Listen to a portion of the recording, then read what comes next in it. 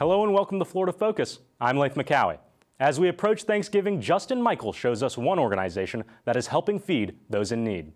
It's the season of giving, and Feeding Tampa Bay has the perfect opportunity for you to give back to your local community. Feeding Tampa Bay is the local branch of Feeding America. They collect food and donations to help support families and people in need.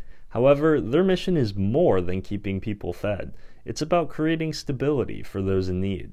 CEO of Feeding Tampa Bay, Thomas Mance, tells us more about his goal.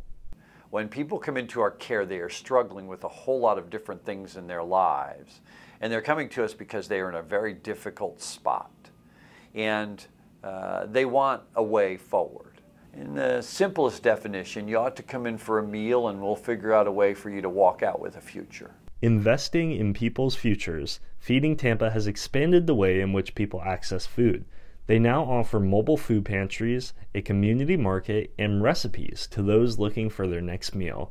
Shannon Hannon Olivero explains the importance of having options to choose from. So the important thing is let's keep you healthy and make sure you have food, but we also want to introduce you to partners and opportunities from Feeding Tampa Bay, expand that out to address the needs that you do have, so then maybe you won't need to come into the food line any longer.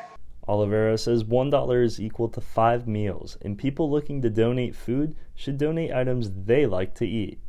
If you're interested in helping your community by hosting a food drive or fundraiser, visit feedingtampabay.org for more information.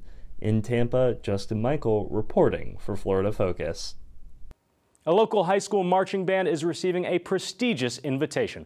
Garret Shumake has the details. The Seminole High School Warhawk Marching Band is receiving an invitation to play in the Rose Parade. The event takes place in Pasadena, California on New Year's Day just before the Rose Bowl. This will be the school's third appearance. Band director Gerard Madrinnen shares his excitement about the opportunity. I have to pinch myself before I fall out of my chair that I'm like, this is actually real. I didn't accidentally make this up that we got in.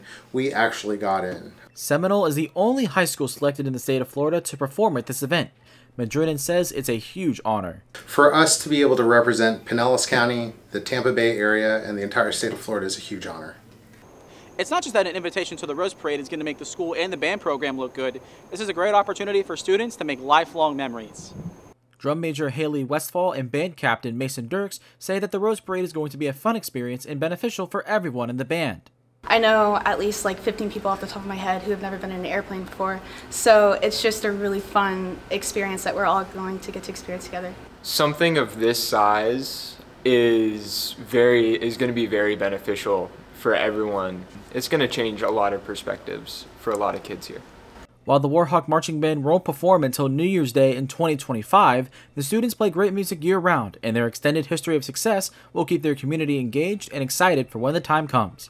In Seminole, Garret Shumake reporting for Florida Focus. This has been a Florida Focus news break. Thanks for watching and have a happy Thanksgiving.